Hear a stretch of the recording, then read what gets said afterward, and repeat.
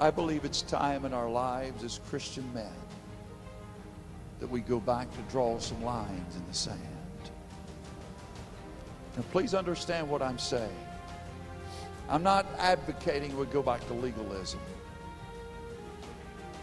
I grew up in a preacher's home. I can tell you stories that affected me to such a degree. When the call of God came on my life, I looked God in the face, if I could have,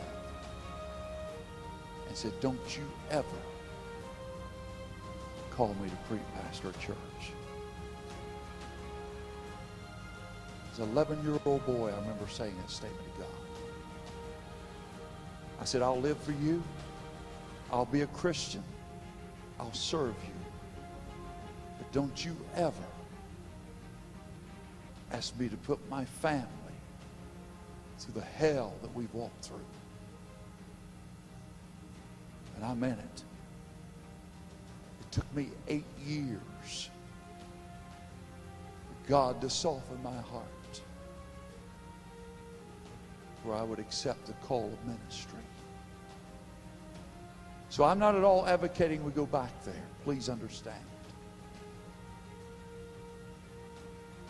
But neither am I any longer, as I've watched our church world, I've watched us as men. It almost seems like that we went from legalism to license. And somewhere there's a middle road. Somewhere there's a line that can be drawn in the sand. That somewhere we can say there are behaviors that I will not engage myself in. That somewhere there's some right and wrong in all of this saying. And it means to be a godly man. And that's what Daniel and his buddies were saying. We're not going to eat of the king's food.